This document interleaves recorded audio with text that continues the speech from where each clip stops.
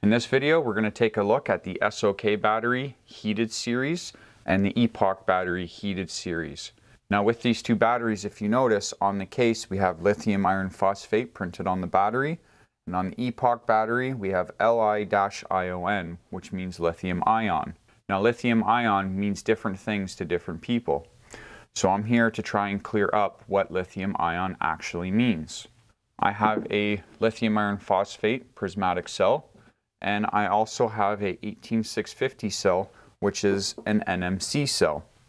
So out of all of these batteries here you see in front of you, which ones do you think are lithium ion battery?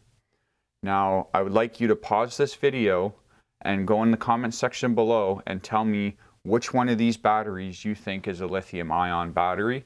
So go ahead, pause the video and comment down below, and no changing your answer after you comment.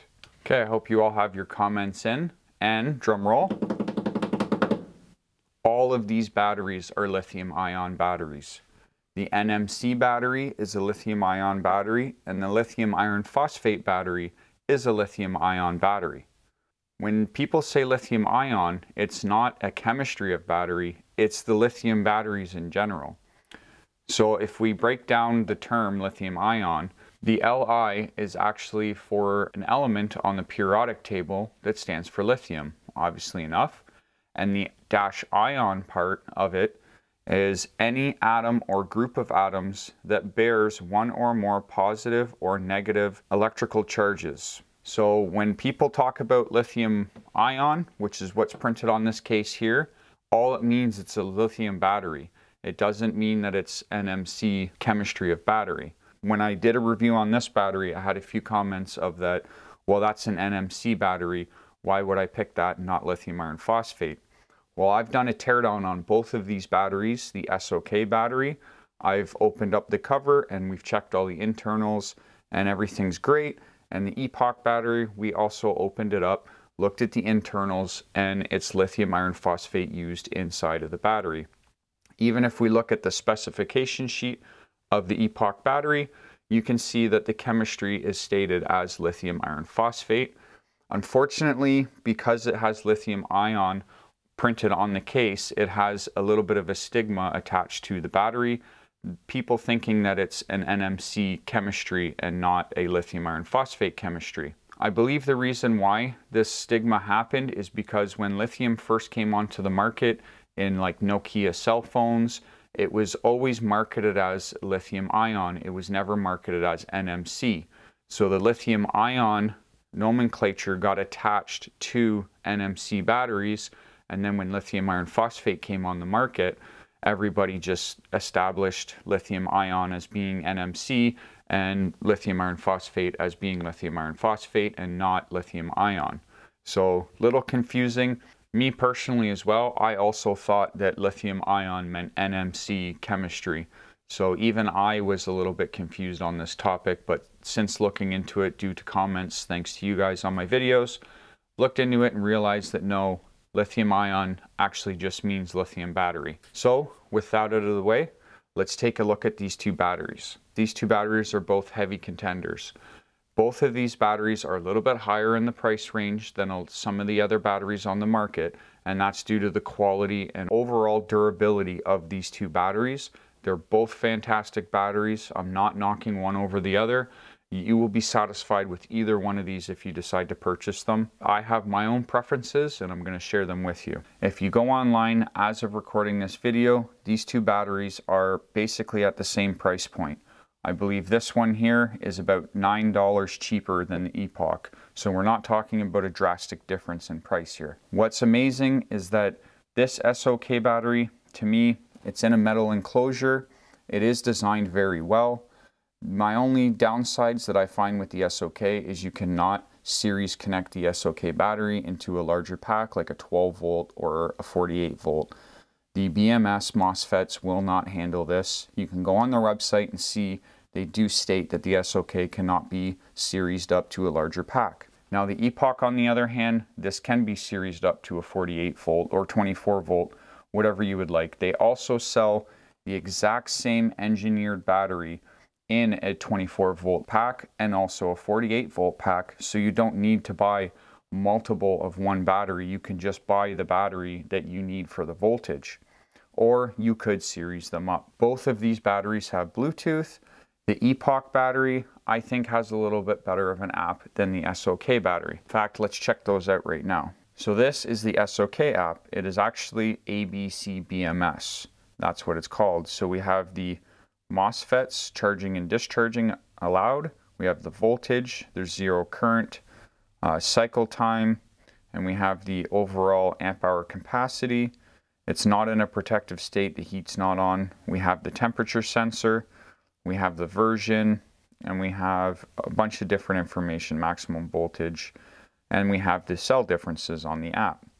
So now let's take a look at the Epoch app. Okay, now you can see on the Epoch app, looks a little bit nicer. We have a nice dial at the top, and we have all of our same stats basically we had with the SOK, and we have all of our cell differences, and we have our charge cycles, our maximum voltage, so pretty much the same app as the SOK one.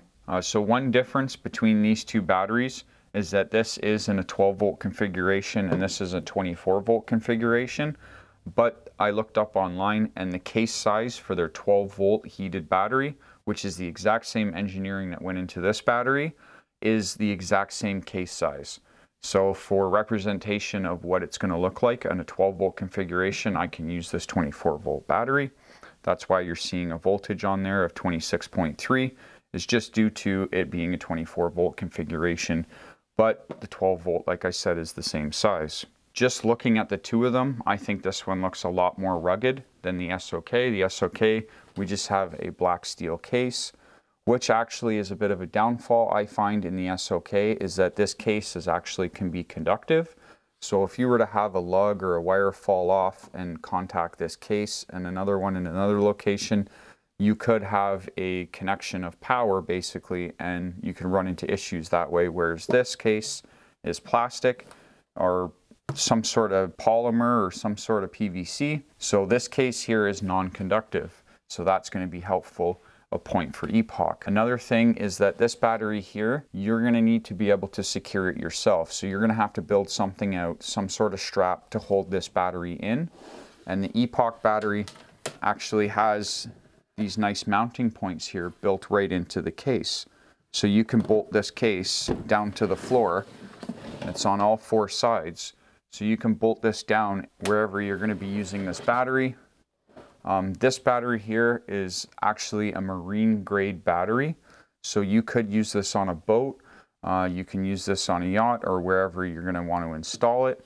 We have an actual sealed top here that has a gasket inside of it that's going to keep water out of this case. Whereas the SOK, you cannot use in a marine application. You're going to have to put it in some sort of enclosure that's going to keep it dry and out of the water. Whereas the Epoch, you do not have to. Looking at the top of these two batteries, something that I've noticed is the terminal lugs. They're both relatively the same size for contact area for your lugs to sit on. But one difference I've noticed on the SOK, they have the sides covered, which some people may see as a benefit. It's more protection. But one thing that I will show you all is that if you have a charger that have clamps on it, you can't exactly clamp onto it to charge, whereas with the Epoch battery, you can very easily clamp onto it to charge. So that's going to be another bonus, I think, for the Epoch battery. Also on the Epoch battery, we have these 2 ports here. I believe one is a CAN port and the other one is a charging port. So in here we have a couple of communication ports, which the SOK does not have. And also with the Epoch battery, it also comes with this little display. So I believe it plugs into this port. And there you go. So this display you can mount wherever you want in your RV or in your boat, and it's going to give you a readout. And this is not coming off of the voltage. This is actually coming off of the accumulated amps going in or out of your battery. So this is going to give you a very detailed view of what you have for charge left in your battery. And you can see down here printed on the case, we have an IP67 rating. We also have a flame resistant rating as well on this battery, whereas the SOK, we don't. As you can tell throughout this video, I'm definitely leaning toward the Epoch batteries being a better battery at this present moment, because when I went on both of their websites and I noticed they were basically at the same price point, I was pretty shocked. So SOK, definitely a fantastic battery. You will not be disappointed if you decide to purchase one. I just wanted to throw an option out there for all of you if you're in the market for a heavy contender battery that is well built and is virtually indestructible. Both of them are great. I will leave links on the description of this video for both of these batteries. I implore you to check out both of them and let me know what you think in the comment section below. And as always, thank you for watching. Please like this video before you go and subscribe, and I will be making more content soon. Thank you for watching. Bye.